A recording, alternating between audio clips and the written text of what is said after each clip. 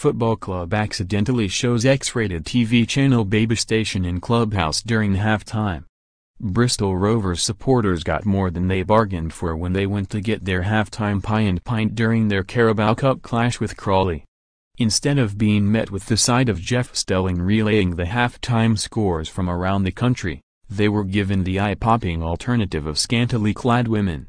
Hundreds of fans, including many children, were accidentally exposed to X-rated TV channel Babestation on TVs in the clubhouse at Rovers Memorial Stadium. It is thought someone in the bar managed to get hold of a remote for the televisions while they were being refurbished during the summer, as originally reported by the Bristol Post.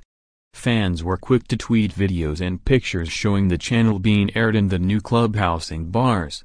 Rovers led 1-0 at halftime with Kyle Bennett giving Daryl Clark's side a first-half lead as they looked to book a place in the second round of the draw.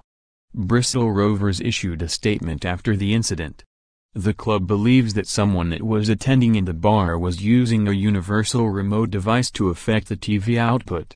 The matter will be fully investigated, however the club believes that they have photographic evidence of the individual concerned and they will be dealt with appropriately.